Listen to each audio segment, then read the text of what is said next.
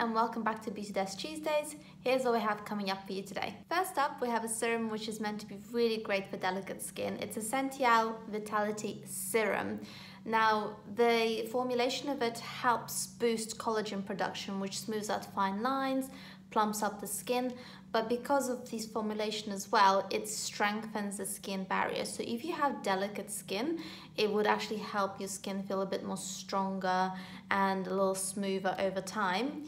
And it's quite a nice formula. And I say you only need like maybe 2 or 3 drops, and you're only meant to use it in the morning. So you can either apply it to your skin underneath your moisturizer, or you can maybe mix in a couple of drops with your moisturizer if you want to have a quick sort of application, and it absorbs into the skin really quickly. And if you watched our tutorial with Charlotte Tilbury, then you would see that Amber, who is one of the Charlotte Tilbury's leading experts, she sort of showed us how to apply the serum. You kind of do a few drops into your fingertips, and then you kind of start applying it around your skin. So then you kind of give yourself a little massage, which helps the formula and all the ingredients work a lot better for your skin. So make sure to check that out.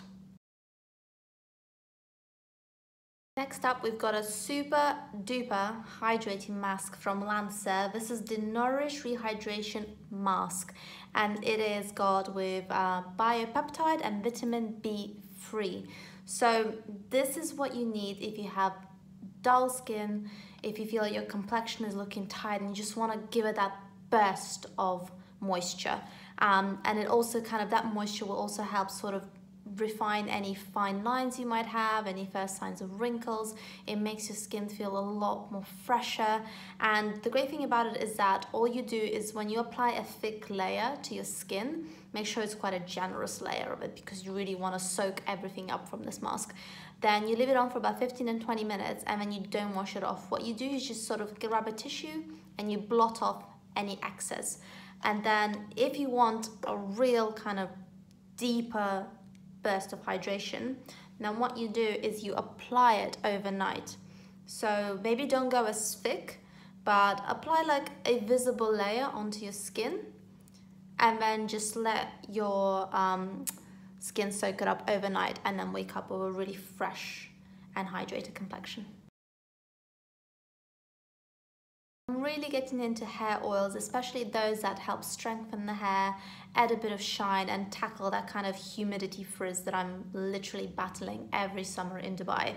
So this is the Davines oil, and all you need to do is use about 1 or 2 pumps of it, because it kind of distributes really well, and it's not a sticky oil. It's got quite a nice drying feel, and all you do is you can either use it as a pre-styling product, so damp hair, run it through middle to ends, and then go on with your styling, or you can use it as a finishing oil. So again, you just warm it between your hands and then go from middle to ends, smoothing anything out that you might have after styling, and hopefully you might not need to use any more heat after. So if you blow dry it, go in with a bit of oil, then maybe that will help you avoid using any straighteners or anything like that to keep your hair in place.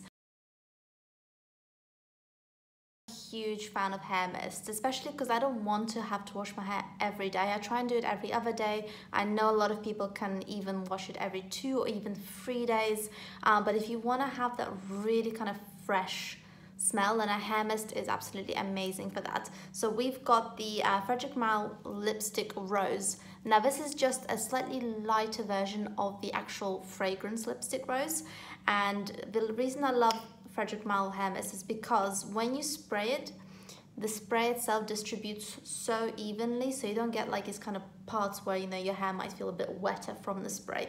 So when you spray it just above your head, or even if you throw your hair forward and then do it underneath, it distributes really evenly and you get this really gentle fragrance. And Lipstick Rose literally smells like a beautiful, glamorous Hollywood style lipstick, how you imagine it. So it's obviously got the scent of rose, but you've got grapefruit violet, you've got raspberry, you've got iris, and you've got this really soft, gentle vanilla. And then it feels really rounded because of the white musk. Next up, we've got the brand new fragrance from Byredo. It's a new unisex scent for 2020, and it's called Lil Fleur. And it is inspired by kind of that youthful moments in your life where you sort of have this careless, kind of amazing time where you don't even think about anything that's kind of going on in the world. So the scent itself is got that really gorgeous damask rose center, but then you also have some saffron and tangerine that kind of give it a little bit of brightness, and then that kind of leather is in the middle too, which gives it a little bit more depth. And like the scent itself, it literally smells like, you know, when you get a really fresh bouquet of roses, like the young roses that smell really, really lovely and light, but at the same time you do have that depth from this kind of woody notes, that leather, and also a little bit of vanilla.